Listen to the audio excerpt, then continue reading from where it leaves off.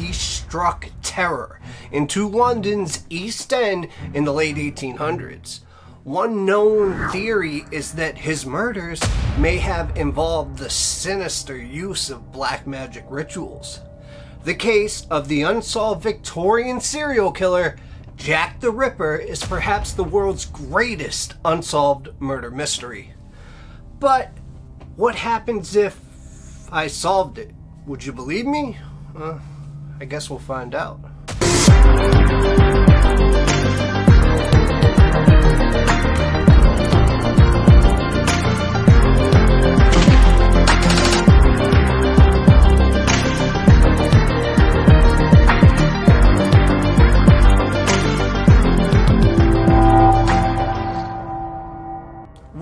Welcome back everybody, and quick, just to set it off, if you wanted 2 stories, an extra story for this weekend, then you gotta start looking at my community tab, because I said if you guys get to 20 likes, which means in a day, or at least before Friday, then I would do 2 stories. But it's just reaching 20 likes now, so I'll be a good guy and I'll still put one out for this week. But I'm trying to get your engagement, so next time be sure to check out the community page, look at what I'm posting, and make sure to hit that like button. But we are gonna jump straight into this story, and it's a well-known one, but with a new look at it. So before we jump in, if you haven't hit the subscribe button yet, do that right now, and you might as well hit the like button while you're at it because, well, it's free and it helps me out a lot. So that's it. And as of now, it's time to slip into a mind that's not our own. Let's go.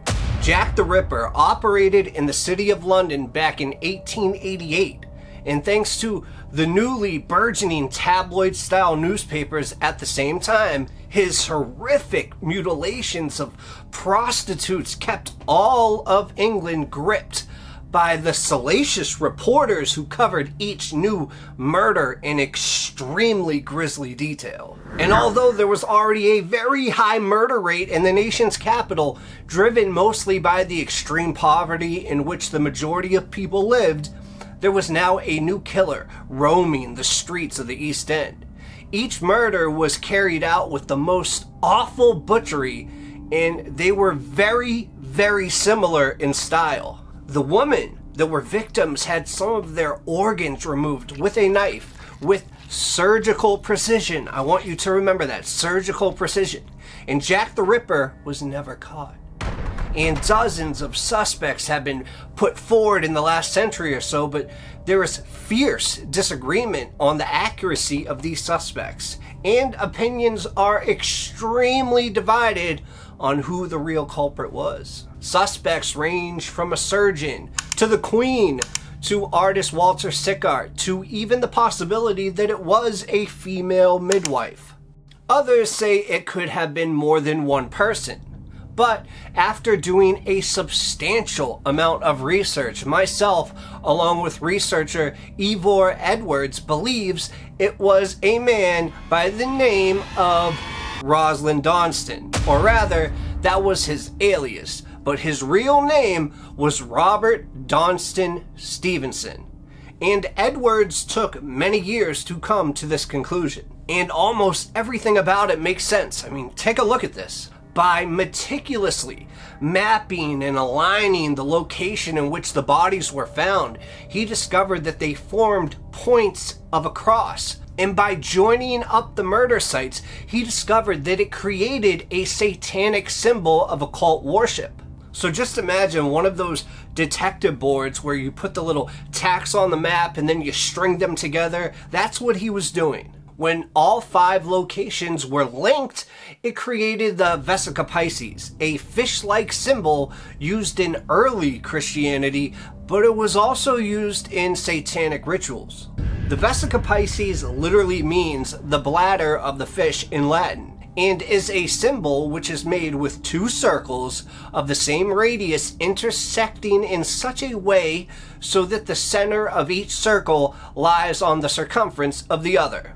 Now, Robert Stephenson was a military surgeon, but he was also suspected of being a practicing occultist who had lived in Africa. And it was during this time that he had told his close friend he had been involved in ritually killing at least 2 people. At the time, black magic was believed to be actively practiced in Africa by witch doctors, and during alleged rituals, body organs of the victims would be removed and often cannibalized. I hope you're already starting to see with the surge in precision, and with the organs being removed, that's another clue. Stephenson was also discovered to have written on esoteric and occult topics under the pen name Tautridelta. Now, for the Theosophical Journal, he wrote an article called African Magic. In this, he says that for the occultist practitioner, the very least of the crimes necessary for him to attain that power sought out is murder, by which the victim is essential to the sacrifice that's provided. And though the price is awful, the power is real. Then in the article, he also goes on to make reference in particular to a certain portion of the body of a harlot, which of course could be interpreted as referring to the prostitutes Jack the Ripper mutilated then dissected. Infamous occultist Aleister Crowley took an interest at that time. He related that after the murders had ceased, an article appeared in the Pall Mall Gazette by a person using the name Tautridelta, who said that there was a book from the Middle Ages which describes a means by which an occult practitioner can gain the absolute power that he so craves. Crowley said that the method described in this ancient book was identical to the East End Jack the Ripper mutilations. When the serial killer was at large, Stephenson was arrested by the police twice on suspicion that he indeed was Jack the Ripper. However, because he was a resident patient in the local hospital during his time, they decided that there's no way he could possibly be the serial killer. Those that believed he was the killer, however, have since put forth the argument that he could very easily have slipped out of the hospital unnoticed at night to commit these murders. And they even cite the fact that the Elephant Man was in that same hospital at that same time. And it was known that gawkers often crept into the hospital at night to catch a glimpse of the Elephant Man, successfully evading any hospital guards. So if they could get in and out unchallenged, then so too could Stephenson, they argued. Adding to this is the fact that 4 of Stephenson's close friends actually reported him to the police because they believed he was indeed Jack the Ripper.